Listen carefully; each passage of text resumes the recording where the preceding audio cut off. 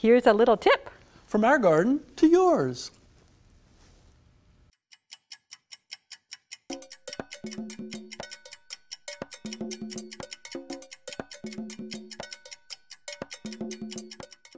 Many of us have orchids just hanging around. Now, they don't get many pests, but they do have problems, which is the topic of our 2-minute pest.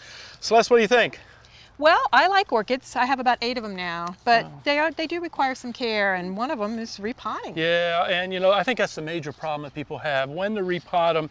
And quite often the growing media just breaks down, turns into little bits of soil like I have there. But I'm going to take this one out. I did loosen this one, I'm going to be honest with you. Not always easy getting out of the containers, but there we go. We take it out, and you'll see all different kind of rotting stuff. Look at that little bits of debris and things on there.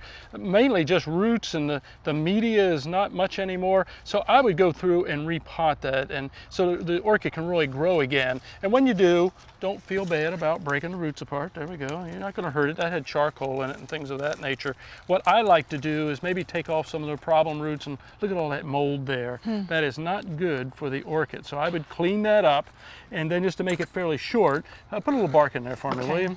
Get some nice loose bark. I know people use all different kind of things. And make put a couple more handfuls in there, and then we go. And I try to get in the same size pot, and I'll throw a little bit around the side there. The same size, not bigger? Yeah, if the orchid justified it, I would. This one here, just the media had broken down so much. There we go. That's looking pretty good. And you don't really stuff it?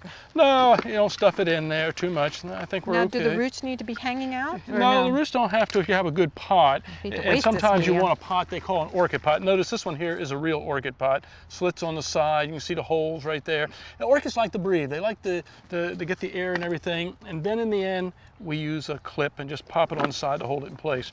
Very quickly, tell us about yours there. Well, my orchid, my question is now that it's got a bloom stalk on it, it's now going to be the time for me to repot it, and it looks like it could benefit from repotting. I think it could. Media is starting to break down. I wouldn't repot it right now. Typically, the time we repot orchids is when they're just starting to produce new growth and not bloom growth.